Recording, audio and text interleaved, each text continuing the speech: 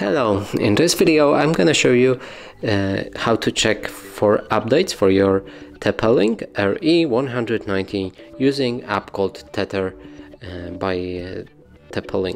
So in order to do that, we'll need to go for our tools after selecting the device.